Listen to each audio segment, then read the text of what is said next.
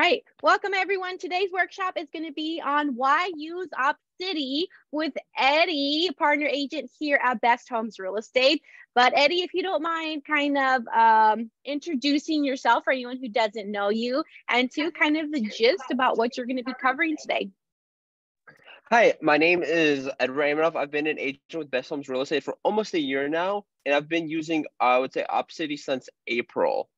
So the way Opcity works is you get a notification to your phone once you claim the lead. If you claim it, they'll give you a call. If you don't, they'll tell you you didn't claim it. And you guys have to pick up the phone right away. If you guys don't pick up the phone, it goes on to the next person, and your score will go down in Opcity. There we go. So that's the general overview on why you should watch and why you should hop on today on Zoom. But welcome. Good morning, Alan Silvers and Calvin. Good morning. But it's all you, Eddie. Go ahead and start your slide.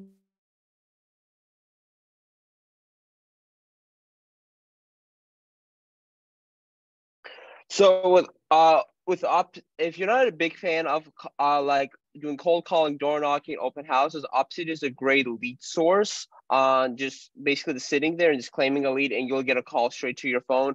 You'll have an Opcity rep introduce each other over the phone, and you guys just will talk on what your guys' plans are moving forward.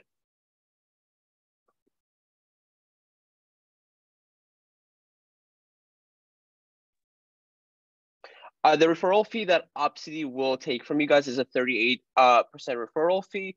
If you're a partner agent, Best Homes will take a 15% referral fee. But if you're an entrepreneur agent, you'll still have the same transaction fee. The reason you should still use Opcity, it is a pretty big referral fee. It's better to get a client rather than no client to close that deal under your belt.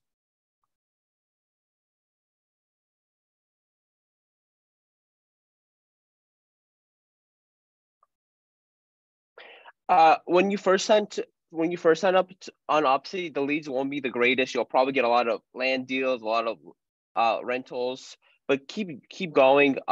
You'll get leads. Once you close that first lead, the leads start getting better, and the quality of lead, you'll get more quality leads and more volume then. And you have to keep updating it every 7 days in the notes. If you don't update it every 7 days, they will pause your account.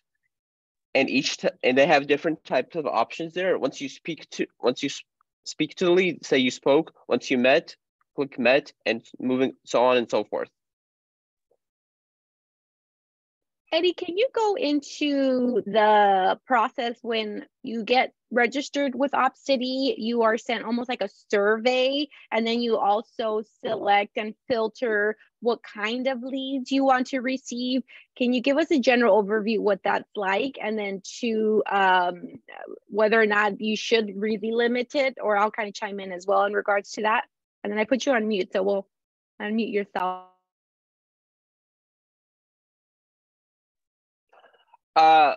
Yeah, so there's a couple options. If you just want to work with buyers, have the buyer checkbox only checked. If you want to work with buyers and sellers, have both checkboxes.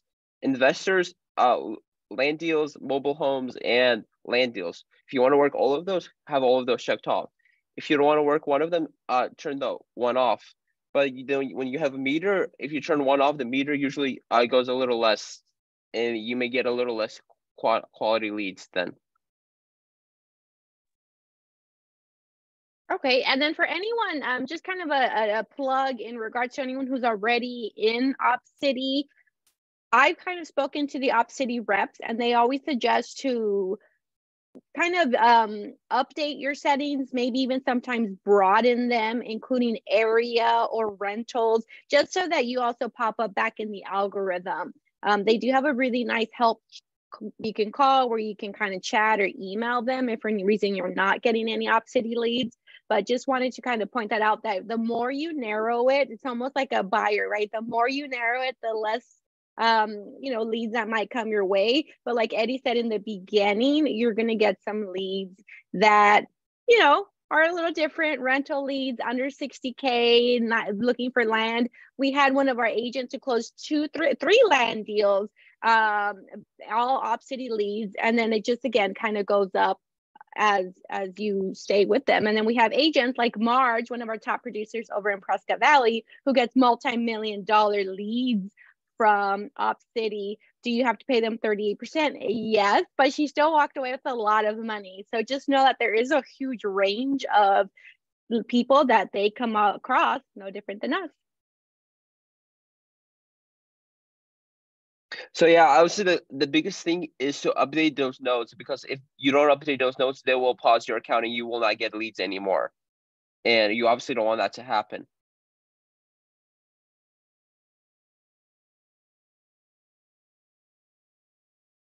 And also another big thing is that you want to claim the lead as soon as possible, because you are competing with about 10 agents. So whoever the first agent is to claim it will get that call. For example, if that agent does not pick up the phone, or if they drop the lead, whoever the next agent in line was will get that lead.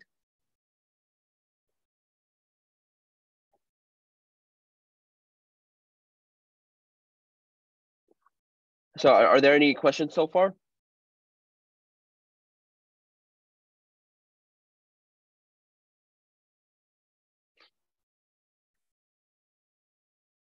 Then once you go under contract, you'll tell them you went under contract. That Opcity will send you some stuff. Once you come closer to closing, they'll send you a list on what they need you to send them in. Once closing comes, you'll send them those stuff, and then you'll get paid.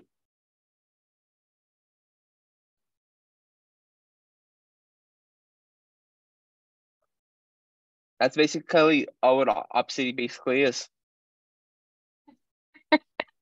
Easy breezy, Eddie, love it. So just kind of to recap, everyone, Opcity is a kind of a source we're connected with here at Best Homes, as do a lot of other brokerages. And it's realtor.com. They book leads. They call real estate agents that are at perimeter. And if you're in that perimeter, you'll be one of those agents that's reached out to, like Eddie said, and you want to grasp it as fast as you can, so that in turn you start connecting with that lead. Once you connect with that lead, you want to consistently update the notes. If you do not want the lead, you want to release the lead, so that in turn they don't think you're just one, hoarding it, or two, not updating it, and then your account turns red. As a brokerage, we do get rated percentage wise on who has the top conversions. So typically, if you are like, I don't know if I really dig this, let us know. We can we can kind of just pause your account, so that in turn our percentage goes up, because the stronger the percentage is for the brokerage, or leads that might come across your way. It is an investment, but again, this is the time someone is spending, the overhead that realtor.com has to pay the people who are booking the appointments. And then it also self-trains you to really respect the leads, and how to enter the notes, and how to communicate with the lead properly. Now, Eddie, I will poke your brain in regards to how to close with it. But as I think someone in the chat put, how do I register? Email me, Melissa, at besthomesrealestate.com to get you registered. You will receive an email notification from Opcity. In turn, you will kind of put how many closings you've had, and you want to put the perimeters of where you're working and where you can assist. And again, don't be too detailed, because then you kind of lower that. But when it's time for closing, Eddie, what does that process look like? What is there anything unique in regards to it? I think you've already closed one before, and you're closing another one at any time now, but anything to add in that? I mean, it's basically it's the same thing once you close, but once you get a settlement statement, that's what Opcity will ask you to send them. If they need any other additional documents, they will ask you, and usually it takes about 14 days, they say, but it should take quicker than that, and for them to update that, and that lead moves over to the closed file, and then your percentage goes up with them, and you get better quality leads. Great. Yeah. And then as far as the closing department, we do the entire thing gets paid out from title to Best Homes Real Estate. And in turn, I will process those commissions and issue the funds to Opcity. From it could take sometimes weeks for them to update their accounts. So just know, normally I will add screenshots or confirmations that they were paid out in the brokerman file that you can always reference. And then two, we'll aim to CC you on any constant communication. But just know there is some love there where we need constant updates with them, and kind of we have to poke them every now and then so that they just update the account per se. But Alan Silvers, good morning. Anything from you? I know you kind of have fun with the Opcity leads. Anything to add to the presentation, or anyone who's interested in working Opcity leads? What do you need from us on an Opcity lead? Do you need to know going in? I mean, do I need to advise my TC and have that put in the brokerment going in? Or Opcity has this, they have a form that gives you their transaction ID. Do you get that direct, or do you pull that from brokerman, or how's that work in Best Homes? Great question. We really don't need anything. We just ask that you update all your notes with Opcity, and then in turn, when you are under contract with an Opcity lead, is when you start getting the brokerage involved in your TC. So she opens up the brokerman account like you would any other client. However, if you can inform us that it is an Opcity lead, normally we'll always find out towards the end, because Opcity sends like an email every other week where it's like, hey, Alan Silver's under contract and up, so that they make sure that they get paid. So they're very organized in regards to communicating with the brokerage that there is an upcoming closing with X agent, X client. So there's really not much on your end, but if you want to be kind of an advance notice, you can add that to the TC and say, hey, it is an Opcity lead. Here's that. I think it's almost like a one pager on the commission breakdown, because there are times where when it is under 100 grand, the fee owed to Opcity is 32%, not 38. So that's in unique cases when you do help people under 100 or 100 something grand. So just kind of a fun It's 150. If it's 150 or less, I believe it's 32%. If it's over 150, it's 38. Yeah, I've used Opcity. I have 11 closed with them. But it's kind of funny. My 11 closes that up to 568, and March has 16 that add up to 7.1 million.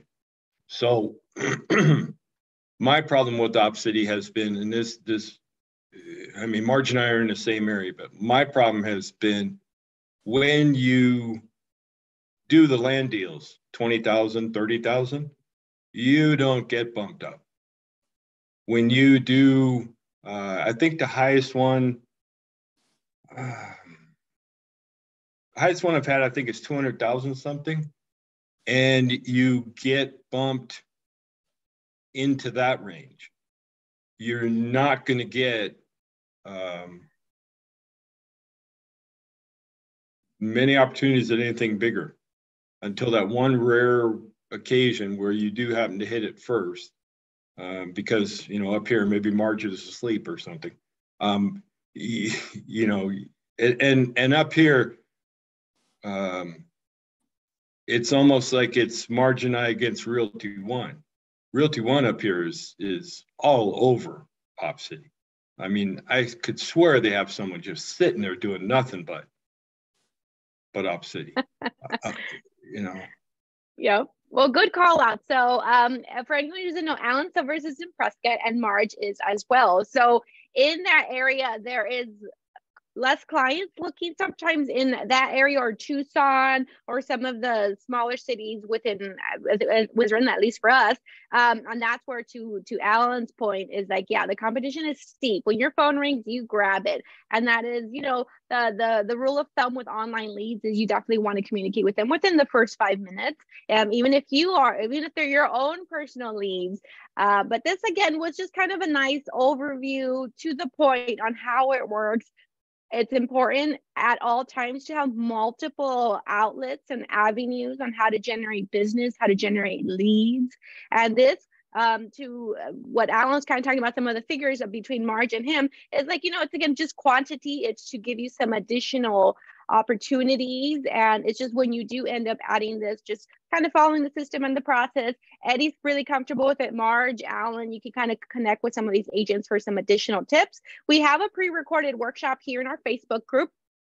Click on guides, maybe, or in the search bar, that little search bar that's in there, and type in Opcity. And we did a little workshop similar to this with Marge and Linda Dubois.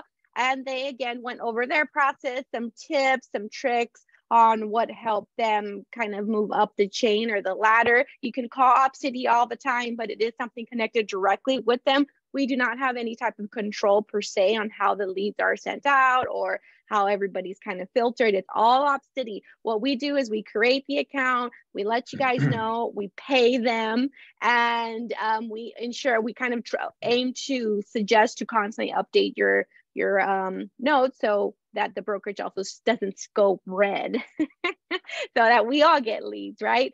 But any questions from anyone on the call? Andrew, Calvin, Abby, Ricardo, Ms. Lisa, Michael.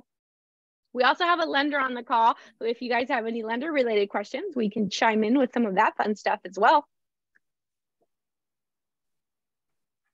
Oh, there's one thing I would add. Just, you have to be careful with it, because I got burned a little bit. Opcity, the moment you accept a lead, that is your lead, and you begin working with them. You have that lead for 2 years. So you may do, and this is what happened to me, you do multiple transactions with them or their family. And if your client happens to be on the transaction that you may be doing for their kids, you're going to owe Opcity. And Opcity is going to reach out as soon as they get wind that that person is on title. And you just have to be aware of it. It cost me $3,000. And I tried to fight Opcity before. This is about the time I joined Best Homes, and I tried to fight Opcity on it. And just because one parent happened to be on the title that was my client, I wound up owing on a transaction. And I can't, and I'm deliberately, and it's funny, I had a listing for the same family, and listing expired. And I flat out told them I'm not taking the listing until December when they're off Opcity. And they're fine with it, because they understand that, it's a little ridiculous to keep paying Opcity when it's the agent who's doing the work. So just kind of be careful of that. Yep. No, thanks, Alan. No, for sure. So when Opcity sends you a lead, there is an agreement that is on there, and it is their lead for the X amount of time. And even in the event you would change brokerages or something happens, or it's, you still were connected to this specific lead by Opcity. So that's in turn where you still owe them that referral fee, in a sense. No different than any other referral. If you as an agent refer a client out to someone in another state, another city, you also have a time frame on when that lead expires. So also kind of a fun random plug in regards to how referrals work is that when you refer a lead out, there's an expiration date, and you could be for this transaction or all transactions that is related to this particular name of the person in that referral form here at the brokerage. But since we're in the topic of referrals, don't forget, guys, you can referrals is something, advertise and leverage, make notes out. We just had a boot camp yesterday on buyer consultations, and never forget to ask if people know of anyone who are looking to buy. You can also help people throughout the country and have go-to states. We are part of a franchise, First Class Real Estate, here at Best Home. So the beauty behind is we have extended family. I call them like cousins, and they're very heavy in the East Coast. And you here and there get invited to some of their Zoom activities or in-person activities throughout the East Coast. Our commercial division with Derek Stillwell, he uses First Class Real Estate for the same reason that it is throughout the country. And in that case, that's when you can also do referrals with them. And remember, keep a note, similar to Opcity, put a kind of a time frame on how long that lead is connected to you. But Referrals is a great additional source, same thing like Opcity. If you're looking to purchase leads with realtor.com or Zillow, that in itself is like its own topic, and there's investments. And I think maybe we can even discuss that on a mastermind. I'll probably poke at some people tomorrow if you're interested, or if anybody wants to chime in regards to that. But that's another way you can pay an entity to generate leads for you that are somewhat warm or booked, and you just kind of call, or they're kind of just cold and they just kind of registered with them and they sent you some leads. No different than when you're doing Facebook leads. But if you want to generate free online leads, watch some of our pre-recorded workshops that we've done. One of my favorites will always be Virginia Stewart's, that's here in our Facebook group, on organically generate leads for free per se. But you're the one doing the work. You got to hit those phones and call. As the best rate team says, right now you have to double, triple down on how many people you normally call, so that you get in communication with people. And that's the beauty behind this. If you've ever interested in virtual assistants where they can call for you, that's an investment in your business. If you really kind of want to look into that, if you're like, I don't want to do the phones, I don't have time, I don't have the patience, and that's where you can do stuff like this.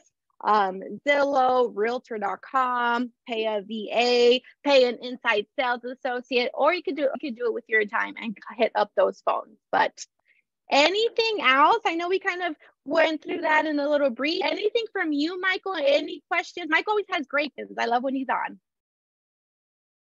Thank you. I guess I kind of was wondering how why does it work this way, that you start off getting sort of not so great leads and then you start getting better and better leads? I guess I'm assuming it's because you want to test the agent and see if they're any good at this or not, and give it to the people who are doing a good job. But I just wonder if that has to do with the algorithm, or I don't know. I'm sort of a nebulous question, but I'm just curious if you covered this already. I apologize. Yeah, the reason they do that, obviously, yeah, is because they already have agents that close many deals, and they already trust those agents, so they know they'll communicate with the clients and close those deals. Since you're a new agent and haven't closed any deals with them, that's why they give you not the greatest leads at first, if that makes sense.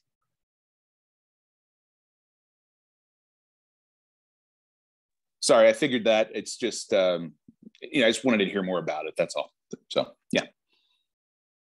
That's a great call out. So there is something that you want to put in your KPIs, or something that you measure as a real estate agent, or if you end up running a team, or it's something you want to hold yourself accountable as the time goes within the industry. Especially when you're new, you want to measure your conversion rate. So if I have conversations today, I would never do it, by the way, but if I sat next to Alan and we both hit the phones and both calling the same thing, I can assure you he has a higher conversion rate and I have a lower conversion rate. And then you start measuring, am I talking too much? Am I too aggressive? Am I not asking the questions? And that's how you're able to measure your conversion rate. So as an entity, Opcity measures your conversion rate. So if they send Melissa 15 leads, and out of the 15 leads, she's only closed one, that is my conversion percentage, 1 divided by 15. If I sent Eddie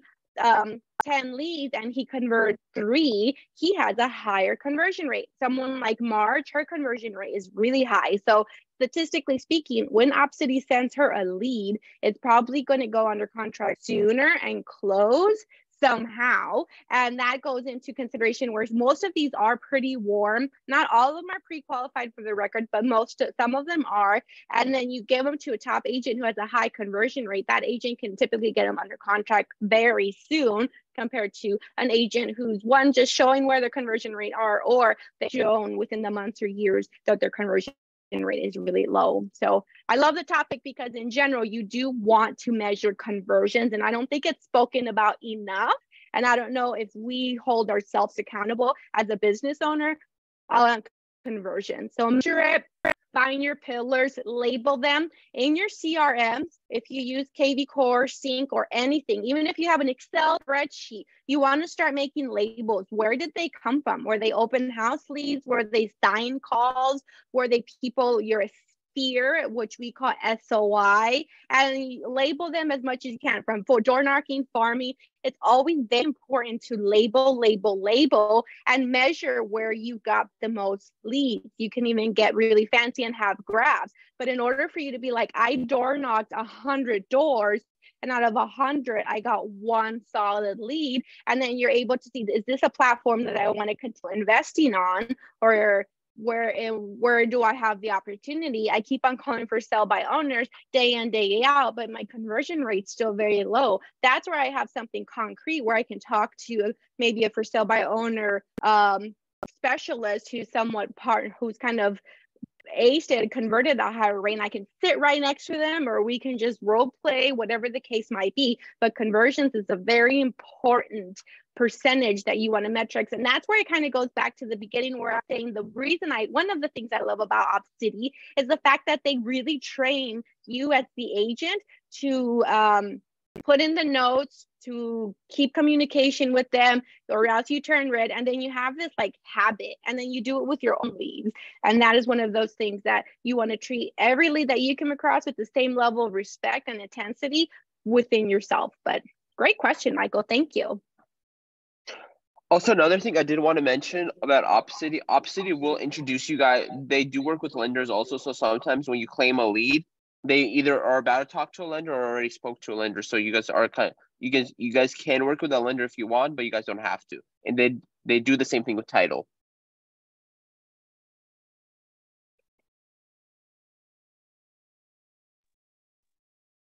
So I do have a question. Right. This is Abby. I do have a question for Eddie and Ellen. Like, how long did it take you guys to build it up to where you were getting the more quality leads? Because I'm just getting hit with nothing but $800 leases right now. And it's really hard for me to want to get out there to, find the sitters, to put in the time to make like $70 after the fees and stuff are said and done. So how many transactions did you have to do before you really saw a improvement in the leads that you're getting? I mean, for me personally, it took me one transaction to make that happen. You just have to stay consistent with it, because like for me, it took me 5 months to close my first lead. I got over like over 100 leads I had to claim in order to close my first one. So that's what you kind of have to do. The more leads you claim, the better quality leads you'll get. Because if you claim like a couple leads, the first couple won't be the greatest, but you just have to keep working. Because if you get like 50, 60 leads, one of those leads should be good. And it may take you 5 months to work with them, what happened to me. Great, thank you. Yeah, I would just add, I mean, I'll tell you, I'm at, I guess this speaks to my closing rate, I don't know. In 3 years, I've had 688 leads that I won and 11 closed.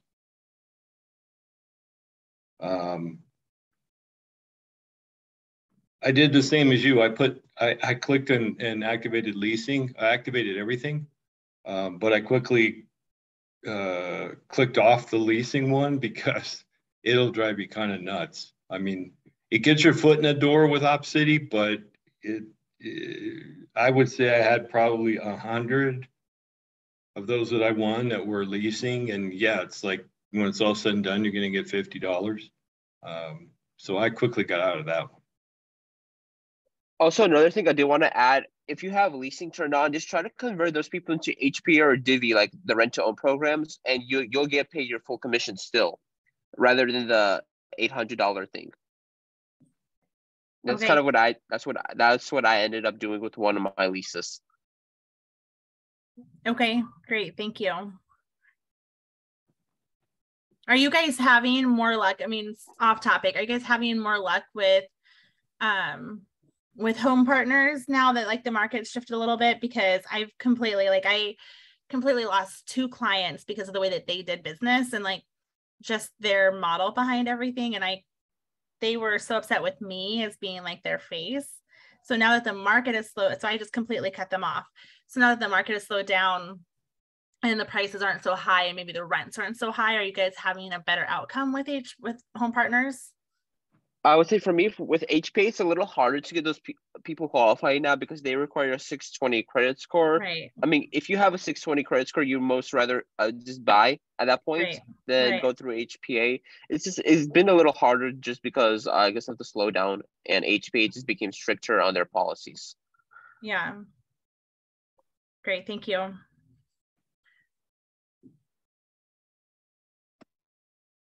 right. Well, thank you so much, everyone, for hopping on today's workshop on Opcity. If Home Partners of America subject kind of intrigued you, type in Home Partners of America in our Facebook group, and anything that we've ever taught is on there. But to Abby's point, they have kind of changed their perimeters. It is an entity in itself. So whenever you do recommend someone to another source of how to get a home, even if you like find them a rental and the landlord's like the land from hell, right? Sometimes you can't kind of help it. But for the most part, you know, you always kind of want to be very communicative about the fact that this is the entity. It is a third party company. And it's just an outlet on how to get you into a home, or you can go see houses off the for rent, but on the MLS and whatnot. So kind of help to perfect how to communicate where some of these sources are from.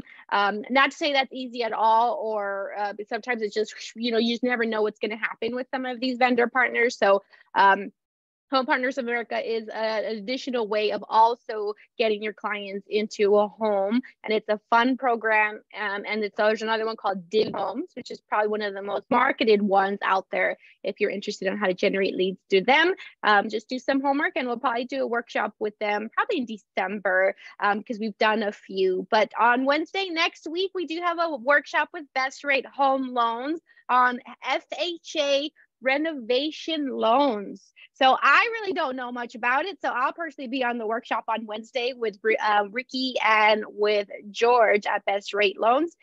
Tomorrow we do have a mastermind at 10 a.m. If you're interested on just hopping on, ask some questions related to any topic that we can help. Our broker will be on there, I'll be on there, and some of our top agents as well. But we'll leave you off to your busy day. Thank you so much. And a big thank you and good job, Eddie, for hosting today's workshop on how to use Opcity. Thank you, guys. Enjoy your day.